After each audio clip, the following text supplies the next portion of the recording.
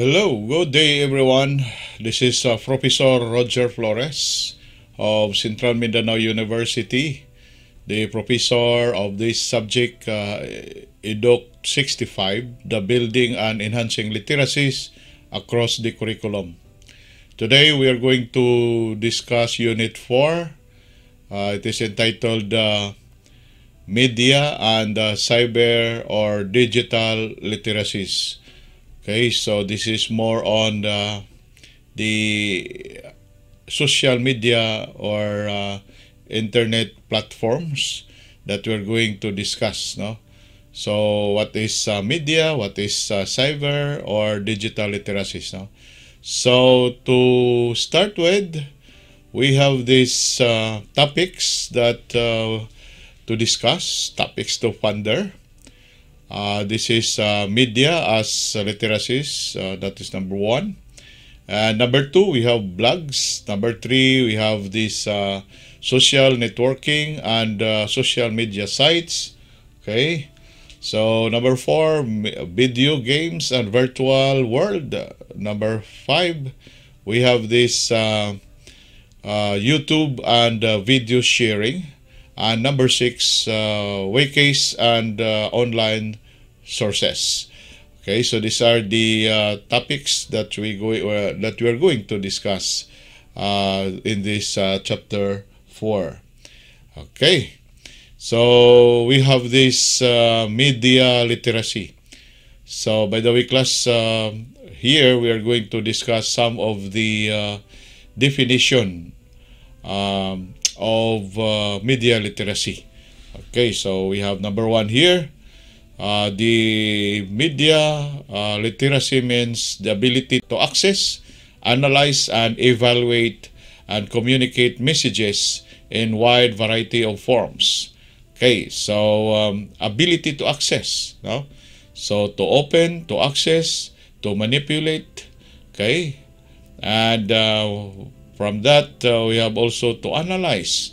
So the condition of these applications or any media platforms, okay, and also to evaluate that we will be able to evaluate, no, the performance of this media, okay, or any media, internet media, okay, social media, and other platform, okay. And then communicate messages. Okay, so that is another thing that we have here, no? In a wide variety of forms. Okay, so it is not only in one form, but of course it is used in any other platforms. Okay, so another definition of media literacy is this ability to access and analyze. Then we have this evaluate and create messages.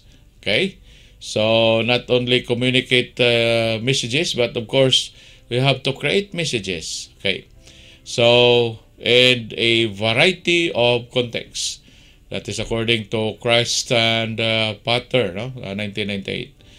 Another definition of media literacy is this term is used by scholars or modern scholars, okay, to refer to the process of critically analyzing and learning to create one's own messages in print media, audio, video, and multimedia.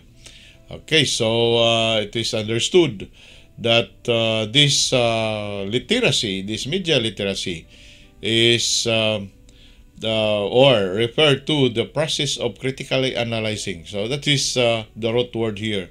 Analyze, access, evaluate, create, communicate through this different social media or media. Okay, and then also from this third definition we have it is also learning to create one's own messages. Okay, in the form of print, audio, video, and multimedia.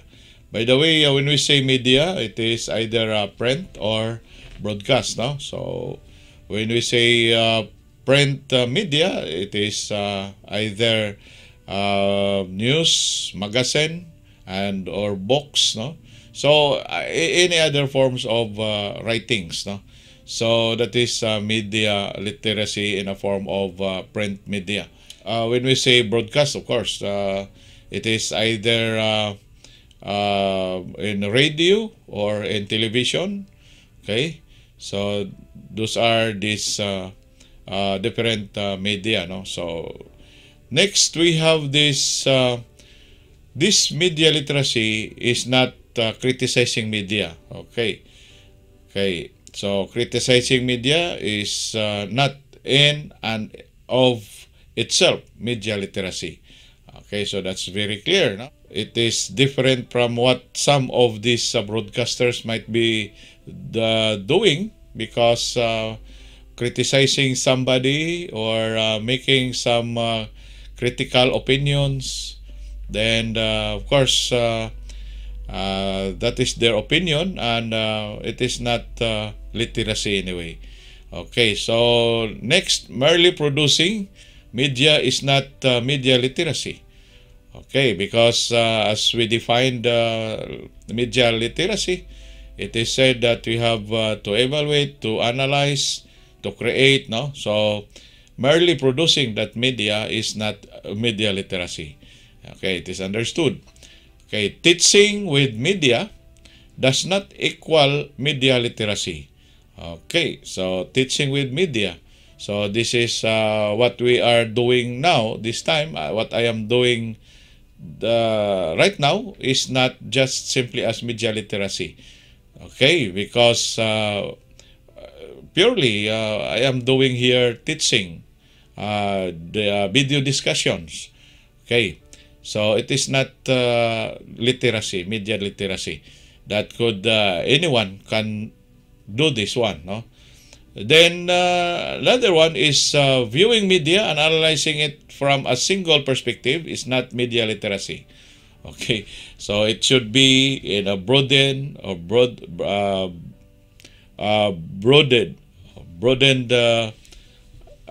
scope or perspective, no? So in a broad scope or perspective, that is media literacy.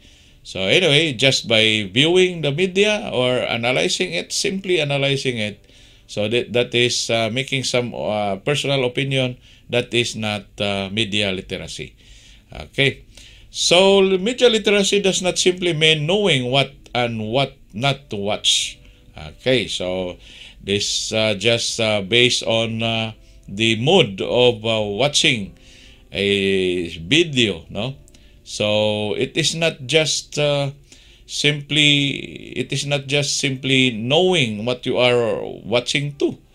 Okay, what is this video all about? But of course, it should be made or it should be done with all this as we defined in a previous slide.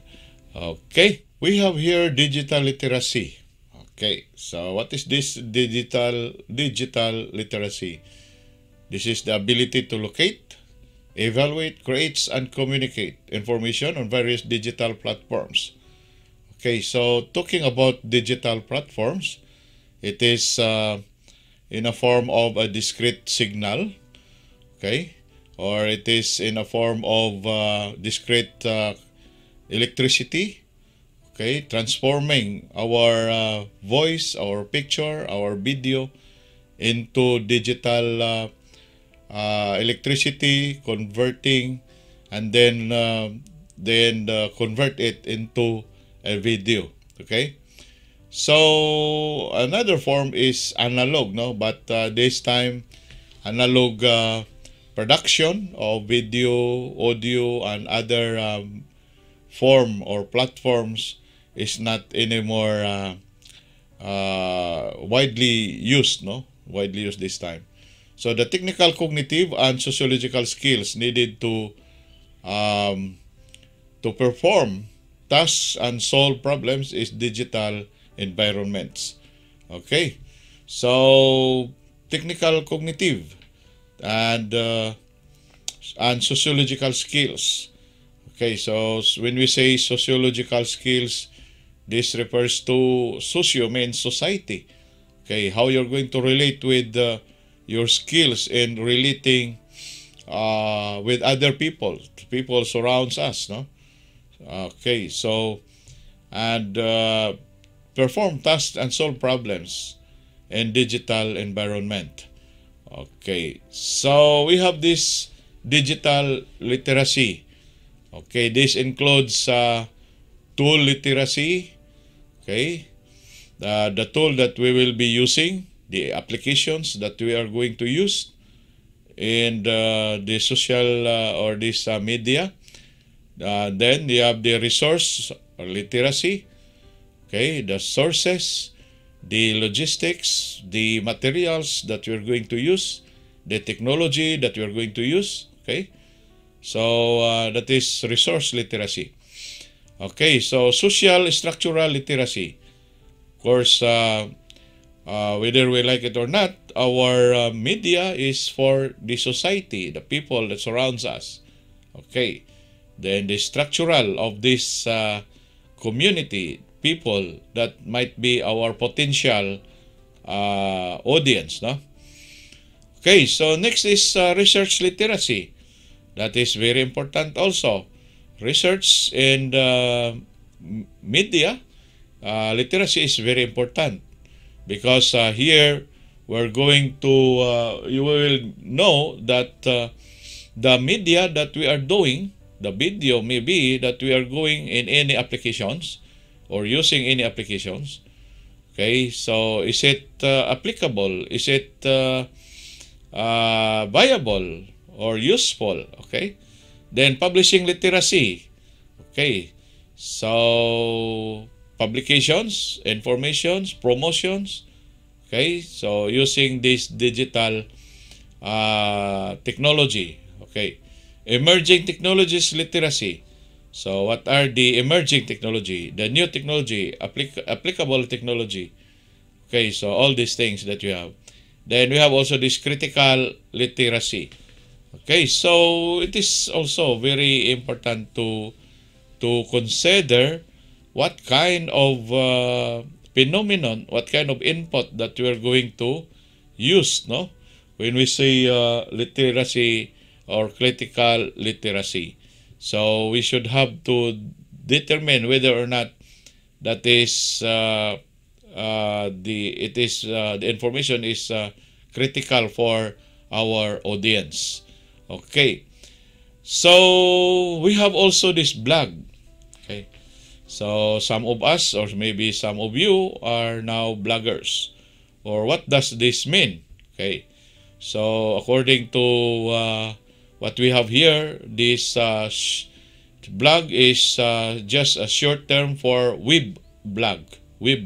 Okay, okay, it was started in early 2000. Okay, year 2000. No? So blogging is or blog is this time very common, no? And maybe some of us or some of you are now doing blogging and become bloggers, no? So what is blog? Now it is an online journal or informational website displaying information in the reverse chronological order. Okay, so we have some important term here. Online journal. Okay, then information. No, so blogging is giving idea, giving inputs to our potential viewers. Okay, of our website. No, then displaying also the information. Okay, so when we say the chronological order, it is the step by step, no? Or this is the first picture, the first information up to the succeeding, the rest of or the succeeding informations. That's supposed to be the blogger wants to impart to their viewers. Okay, it is a platform where a writer or or a group of writers share their views in individual subject. Okay, on an individual subject. So in other words, this blogging or this blog could be done by a single writer and a single author or a group of writers or authors. Okay, so making some views, ideas, points, opinion on the individual subject. The main purpose of a blog is to connect you to the relevant audience. Okay, so to connect the author, the person, okay, the writer, to the relevant audience, okay, and to boost your traffic and send quality leads to your website. Okay, so that is a blog. Now, when it comes to blogging, okay, so blogging is a collection of skills, no? So a collection of skills that one needs to run and supervise a blog. Okay, so blogging needs a collection of skills. So hindi kasi basta-basta yung gagawa ng blog, no, or magiging blogger or making this blogging, no, doing blogging, no. This entails equipping a web page with tools to make the process of writing, posting, linking, and sharing content easier in the internet. Okay, so this entails or this includes, no, web page. So if you will become a blogger, then we have your own web page, okay, with tools to make the process of writing, posting of something that you're going to share with your audience, no, linking to your audience and the rest of the audiences, okay, and sharing content, okay, using this internet. Okay, so that is what we meant by blogging. Okay, this time we have to define what is a blogger. So blogger is someone who runs and controls a blog. Okay, so that is a person, somebody that control, make, or create this blog, no? He or she shares his or her opinion and knowledge, okay, on different topics for a target audience. Okay, so as suggested by some of these social platform, that they said that we have to choose our expertise, we have to choose our topics, so that people might be interested with our video, our blogs, because we focused on a certain topic and a certain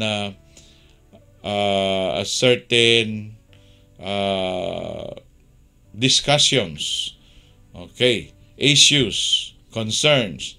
Okay, so that is necessary in making a blog or become a blogger. Okay, basic structure of a blog. Okay, so these are some, no? It is just a suggestion of the structure of a blog. First, we have the header with a menu or navigation bar. Okay, so of course, some of these social media have all these things already. So that is why it is more easier and friendly to the user if we are using this common social media, no? Kasi po mayroon na yang mga menu, mayroon na mga navigation bar, mayroon na mga header, no? Okay, so main content area with highlighted or latest blog posts. Okay, so main content area, the cover page, so the area where you specify, okay, you emphasize your topics, no? So ito po yung tinatawag natin na highlighted. Okay, next is sidebar, no, with social profiles, favorite, content, or call to action. The last one here is footer with relevant links like disclaimer, privacy policy, contact page, and etc. Okay, So maybe we are familiar already what is the content of disclaimer, informing the scope, limitations of our blog, of our yes, our blogs, no. Then also here in this footer, we have also to place our privacy policy, especially this time, no, that we have this privacy law. So it is not as simple as mentioning divulge private informations, because we will be charged by this privacy law. So we should, if you will become a blogger, situate that you are familiar with this privacy, or yes, the privacy law here in our country. Then we have also this contact page. Okay, so contact page, contact number, how your audience, your prospective audience contact, how they are going to contact you, and how they will reach you, no? So, and etc. That is the structure of a blog. Okay, so next here is social networking and social media sites. Okay, so we are now going to discuss network and social media, some of the common sites of this social media. Okay, so we have here the definition of social media. Okay, it is a form of electronic communication through which users create online communities to share information. So we have this what we call as online communities. Okay, so that is why in Facebook we have those friends. Okay, we have those followers. Okay, those are the online communities that we have. Okay, so kahit hindi kayo makakilala personally, so you will now become friend in the social media or electronic, because of this electronic communication process. Okay, so what is the purpose of having this online communities? Okay, here where you will be able to share information, okay, ideas, personal messages, and other content as videos, as picture, or any information that will help your follower or your subscriber to understand easily, to find it easily, and to connect you easily. Okay, so that is social media, forms of electronic communication. Okay, next we have the social networking.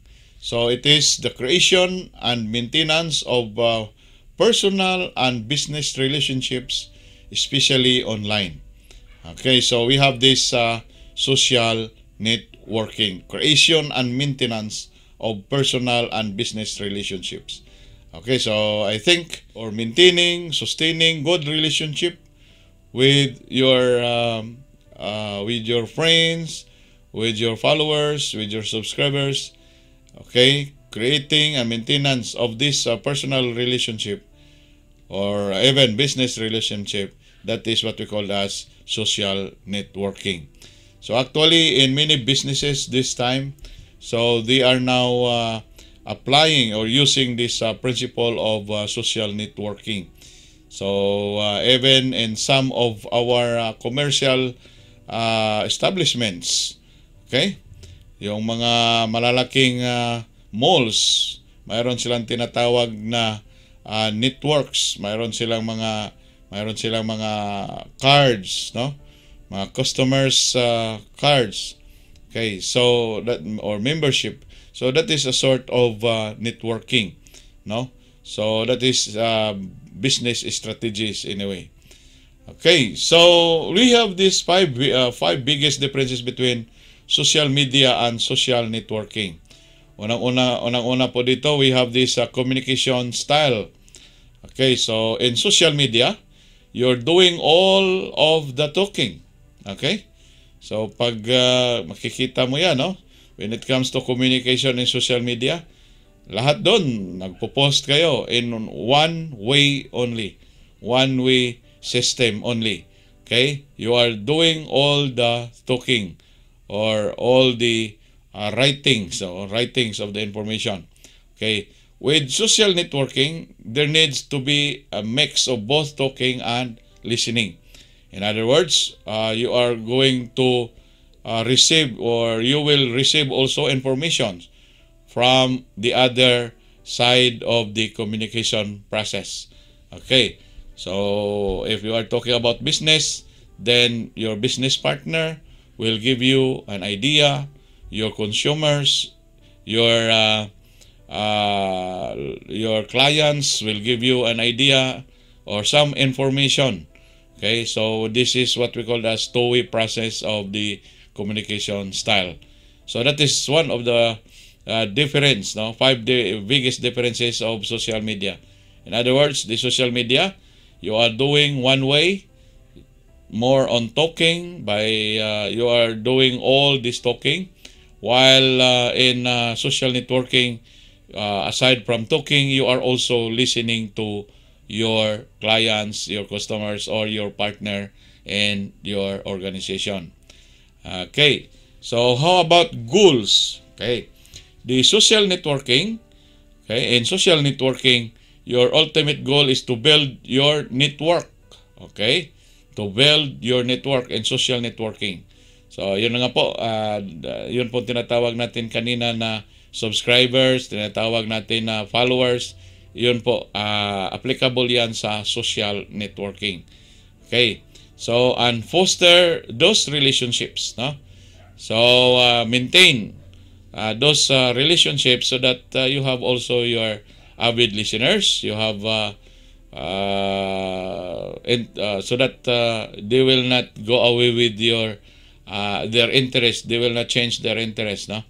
So we have also the social media.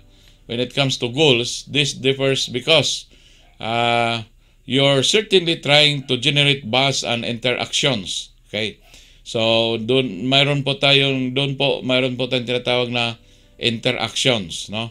Yun po, mayroon tayong it will generate buzz and interactions. Kaya nga po, pag mayroon tayong ipopost dyan sa Facebook natin halimbawa, doon sa YouTube natin halimbawa, o sa iba't ibang platforms, we should have to expect that somebody will react on what we are posted, what we posted, no? So you also want to increase your bottom line, and that means data acquisition or lead generation and sales for commerce. Okay, so there in our social media, you will be able to gain more maybe customers or maybe friends, and you will learn many things from them because there is what we call as interaction. So that is a goal. Now next, about content. So what is the difference between social media and social networking when it comes to content of what you are or what you are doing, no? So in social networking, it's a lot of rich conversation and questions. Yun nga po, marami pa nga dyan eh. Medyo mga harsh pa yung mga terminologies na ginagamit nila, no? So that is social networking. And maybe, of course, you cannot control them. That sometimes you cannot control the respondents, no? For those who responded your ideas. Okay. So on the social media side of things, you're trying to drive engagement, and you can't do that with 250 words Facebook post. Yun nga po, that is the difference, no? So dito po sa social media, you have to have this engagement that your words is not only limited to 250. Okay, so it is not, in other words, hindi po maliit, konti, but we need to have more explanations and more words to share with your readers, no? Your friends and your subscribers and followers. Okay, so next we have time and effort. Okay, that is in terms of time and effort. The difference between social media and social networking. Of course, you can create your posts and schedule them out days ahead. That is for social media, no? So, gagawa kayo ng mga posts and that you even schedule it to come out to your account, no? For example, if you are using the Facebook, then you can schedule it kung kailan lalabas yan, o di kaya sa YouTube, then you can schedule also when this certain topics or video or information will come out in your YouTube channel. Okay, so social networking is like dating. Okay, ano bang mangyayari dyan sa mga datings, no? So it's time consuming. Okay, it's time consuming, and it takes a lot of time and effort to really make it work. Okay, kaya nga tinatawag itong somewhat like dating, no? Because you have to try your best to have a good relationship. Okay, so para makikita natin na your relationship really grow. Okay, you cannot do it in one way, one time only, but we need to have this effort to care your relationship so that you will be able to maintain the number of your subscribers, okay, and of course your followers, no? So that is social networking, no? So it takes a lot of time and effort to really make it work. So halimbawa sa mga yung pong sinasabi ko po kanina, mga yung mga commercial complex, yung mga malls, o kahit sa mga gasolinahan, mayroon po silang mga networkings na kapag member po kayo, you will gain points, no? So kahit sa mga internet networks, no? So mayroon po tayong mga tinatawag na mga gained points. So it is similar to what we call this one, networking. Okay, that's similar to networking. So effort to really make it work. Okay, so ROI measurement. Okay, so return of investment. Of course, maybe it is not what we call this one. It is not really an investment, but of course we should know what are the benefits that we can gain, okay, in any form, not only financial, but of course in any form, what are the benefits that we will gain or maintain if we have this social media or social networking. Okay, so measuring the ROI from your social networking effort is going to be easier because there's more direct response, okay, sa social networking. So makikita mo lahat kung ano po yung mga responses. Pag marami yung responses, then of course we can say that effective po yung mga topics na pinopost natin. Okay, so if your network of social followers is increasing, then that's measurable ROI. Ayun nga po, pag dumadami po yung mga subscriber nyo, mga followers nyo, mga friends nyo, ibig sabihin maganda po yung mga concerns nyo, yung mga topics nyo. So ibig sabihin na you have a good ROI or return of investments, as we said. Okay, but since your social media strategy is about generating buzz and engagement, then it's a bit difficult to nail down that type of return. Okay, so when this social media strategy is being done, no? So it is about buzz or generating buzz and engagement, then it is a little bit difficult to maintain this return of investments, or shall we say benefits. Okay, so we have also this virtual world. What is this virtual world? Okay, so this virtual world is sometimes called digital world.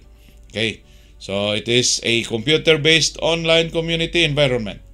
Okay, so computer-based online community environment, and that is designed and shared by individuals so that they can interact in a custom-built simulated world. Okay, so another thing here is interaction between the community or world, because that might you will be using World Wide Web, no? So all virtual worlds possess the qualities of persistence and interactivity. So quality of persistence, okay, and interactivity. So these are what we call as digital world, or commonly this is what we call as virtual world. Okay, so we have these two types, no, of this tinatawag po natin na world, no? So virtual, no? So we have this entertainment based, okay, strongly influenced, no, by fantasy, science fiction, and anime, okay, genres of literature and film, okay, fantasy, so science fiction. So that is why it is called entertainment based, no? Then social interaction based.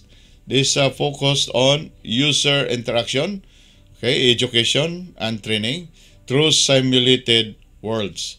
Okay, so focus on interaction between the user, the blogger, or the author, the maker, the creator of the post, and of course to your prospective viewers, okay, or readers, no?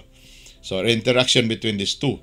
Then education and training. Of course, you cannot do all these things. You cannot familiarize the performance, the feature of these applications or this social media if you will not be doing trainings, no, or even education or learnings. Okay, so that is why we have these two types, no, entertainment based and social interaction based. Okay, so we have this video sharing. Okay, so maybe some of you or some of us are doing video like me. I tried my best to produce this video discussion. Now, because of this pandemic, we cannot have, or we did not have face-to-face classes. So it is very hard for us to do discussions, no? And maybe many of us, or maybe many of the faculty, or some of the faculty are using this Google Meet, no, as a medium of the discussion. Some are using Zoom, no, Zoom. Okay, so but in my case, I am trying to create video discussion, upload to YouTube, and then to my channel, and then so that my student can share, or you can share, or you will hear, or you will maybe your understanding will be, or maybe enhanced, no, through my video discussions. Okay, so video sharing. Okay, this has been exploded, no, in popularity from 2006 to 2007. Okay, the number of people who visit sites like YouTube, Google Video, and MySpace TV has doubled. And now it much more doubled or tripled, or this increased. This need increases rapidly because of this pandemic. No. Oh, okay. So it becomes such as a phenomenon of this video sharing. Okay, so we have these two options of video sharing: for getting your video from your camera to a video sharing website. Okay, so camera this time is not anymore a problem, because you will be using your cell phone. Yes, of course, it is understood that in making or doing this video sharing, of course, primarily, you need to have this uh, gadgets, no, or device that will take the video or picture so that you'll be able to share it, no. So getting your video from your camera, as I've said a while ago, your camera this time is not a problem because commonly our cell phone this time, smart cell phones is having this camera already. Okay, and some of our maker of this cell phone, our model, our maker, our company that produced the cell phone, try their best to enhance, to increase the quality of the video that the camera is performing, no? So mayroon na po tayong mga camera na mga 50 megapixels, no? So that is our cell phone that has 50 megapixels this time. So noong una mga 3 lang po yan, mga 6, mga 5, pero ngayon mayroon na po tayong mga bagong cellphone ngayon. Iba't ibang mga bagong feature ng mga cellphones that will take good quality of this picture or video. Okay? So mayroon pang mga picture o mga camera ng mga cellphone ngayon na malakas na yung shutters nila. Okay? So of course that is the product of this new technology when it comes to video production. Okay, so next we have this video editing software.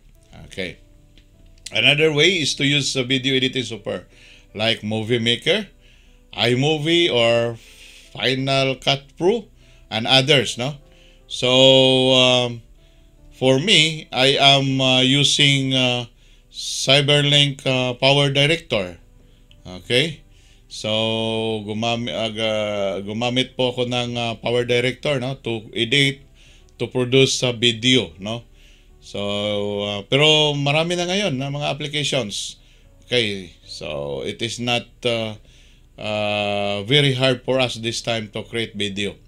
Okay, the advantage of video editing software is that you can combine multiple video clips into the same movie or add titles and transitions, add fade in, fade out, and dissolves or whatever effect that you want to implement, no, every time you have these transitions or transitions of these video clips, no.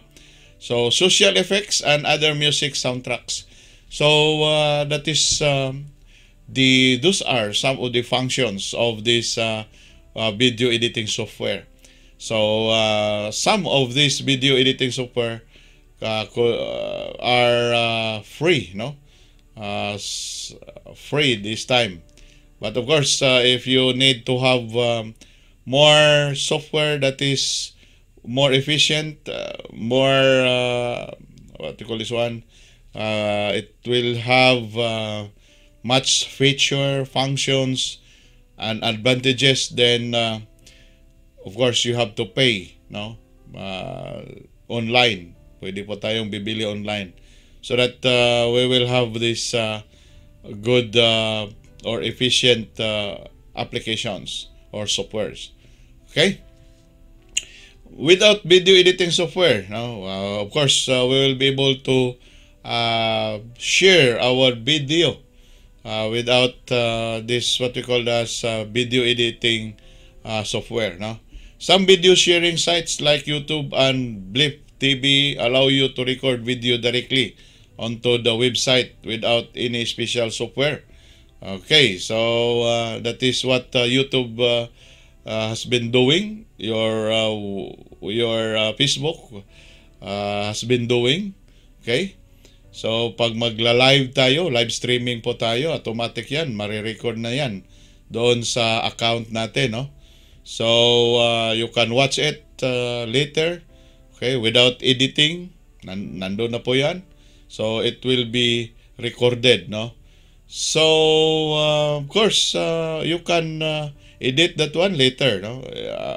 After you have done this live streaming. So, direct recording is particularly useful for video bloggers, okay, of course, or vloggers, no? Who enjoy, no? Who enjoy being able to post quick video messages directly from their webcam. Okay, so ayun po, mayroon po tayong tinatawag na direct recording na lang po.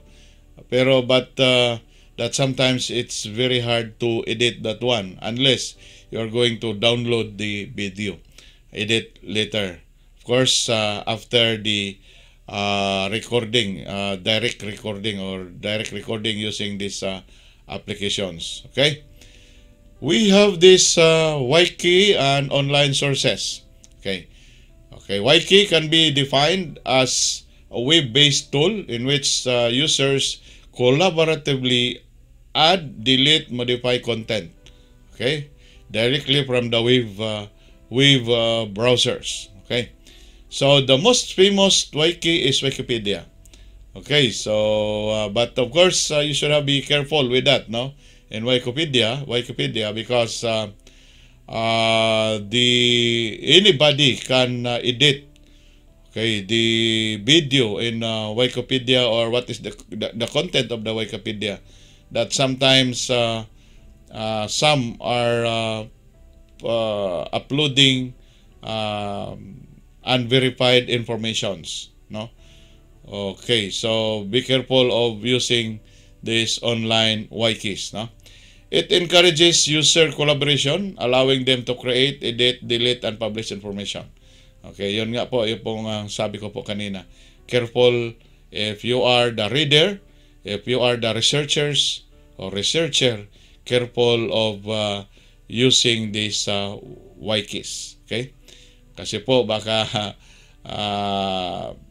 unverified yung mga informations, o baka mali yung ibang mga informations na ini-upload nila, kasi po the user, the subscriber, the reader can edit, can delete, or create posts or published information in these wikis. Okay, so wikis have become an increasingly popular form of technology used in classrooms. Okay, so especially if we need informations, additional idea. Okay, so just get inside with this wikis and type the words, the links, no, so that it will become easier to get inside with these apps. So careful with this one, no. So it facilitates collaboration between teachers and students, and it can also be used to engage learners in learning with others. Okay, so before I will proceed, then I just want to emphasize that try to be careful with the sources that these wikis are using, no. So baka, as I've said a while ago, baka mali yung mga information na binigay nila. Okay, so lastly, we have this summary of our media literacy. Okay, so it is according to what we discussed, it is the ability to access, analyze, evaluate, communicate messages, wide variety of forms. Okay, the social media platforms, no? So we have also digital literacy, and it is defined as the ability to locate, evaluate, create, communicate information in various digital digital platforms.